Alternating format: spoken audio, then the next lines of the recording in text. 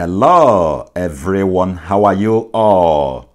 This is Eagles Tech Giant from England.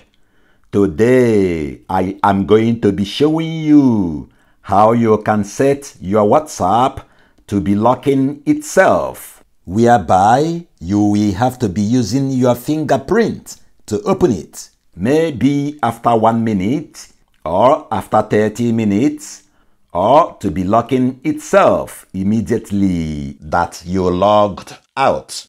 Now, it is important that you set your WhatsApp to be locking itself to avoid anybody gaining access into your WhatsApp to read your message or whatever. But as you continue to watch, if you like our videos, please, you can subscribe to our channel if you haven't. Then, click on this arrow to be able to click on this bell, which says all, to be able to be notifying you as soon as we upload any new video. Share our videos and click the like button under this video. Now, you open your WhatsApp. Click on it.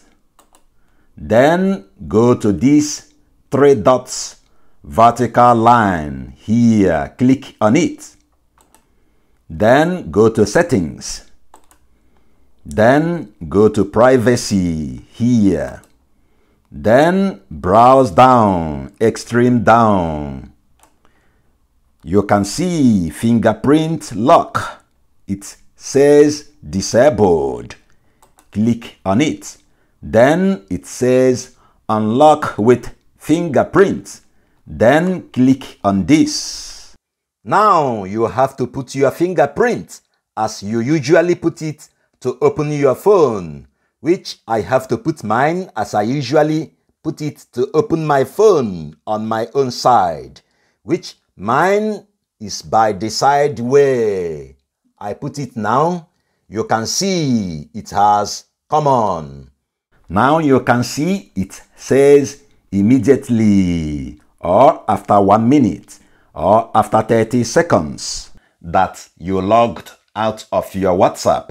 So if you want to log back to your WhatsApp, you have to put your fingerprint the same way you put it to open your phone.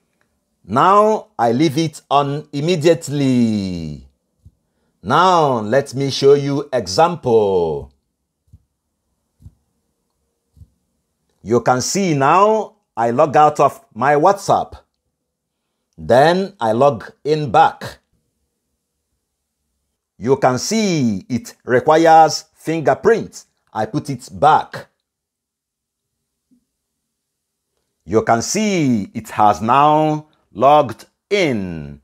As I said before, if you like our videos, please subscribe to our channel if you haven't. Share our videos and click the like button under this video. Thank you.